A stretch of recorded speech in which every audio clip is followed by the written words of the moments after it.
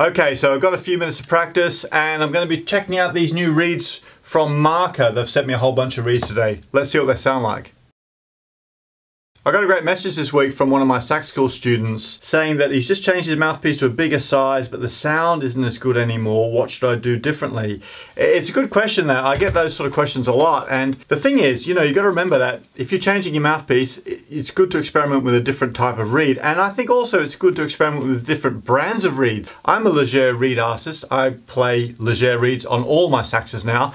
Absolutely love them. But it's still good to check out different reeds from time to time, because sometimes it can give you a different sound that just inspires you, or perhaps is a better match with a new mouthpiece or a new mouthpiece size. So let's check out these reeds. They've sent me a whole bunch here. Look, alto reeds, soprano ones. Rightio, there's 3 different types of tenor reeds in here. They got their American vintage. There's the jazz. So if you can look at those ones there.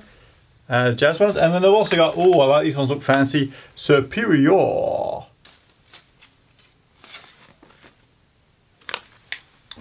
When I'm looking at cane reeds, I'll look across them with a light behind just to look at the shape of the reed, because what you really want is the heart of the reed to be a nice point like that. I think that always gives you the more balanced sound. This looks great actually. This is the American vintage.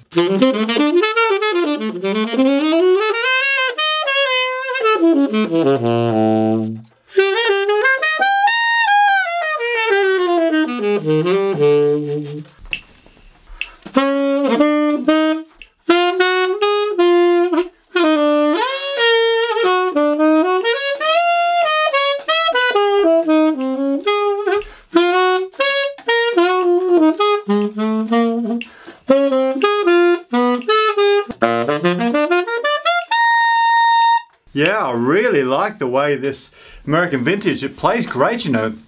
It's got a really lovely response all the way over my range, and I can get right up into my altissimo pretty clearly too.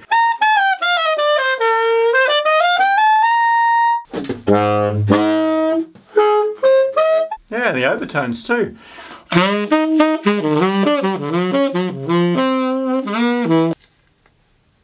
Right, I'm going to try the superior reeds now. Why are these things always so hard to open?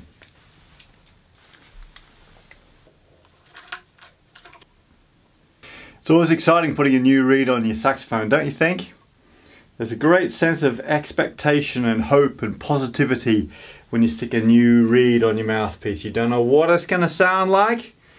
It's always exciting to find out.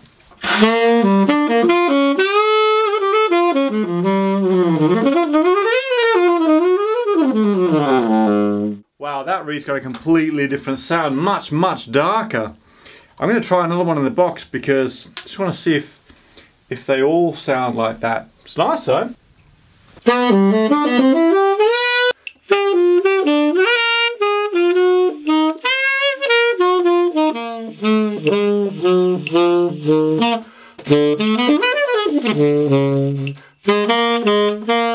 So this is the superior reed. Superior, hey, it's still a really nice reed, but it's much darker than the American vintage. I think I like the American vintage better, if I'm honest with you, but probably just because it suits the sort of playing that I'm doing, where I'm doing a more broad range of styles. Sometimes in Sax School I'm making a pop lesson, the next day I might be making a funk thing or a jazz standard. So I need to have a very versatile sound. I'm using a Theo 1A slant sig mouthpiece, which is very versatile as well.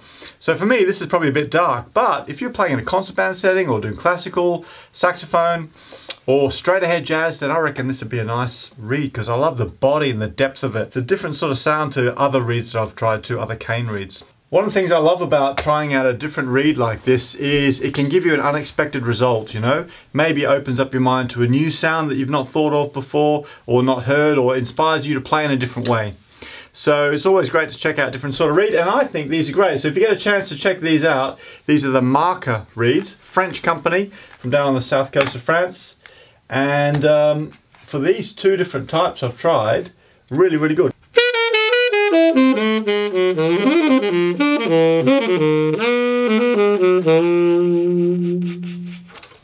Yeah, so that's back to the American vintage. I like the American vintage, that's my personal favourite. But you need to try them out and see what works for you.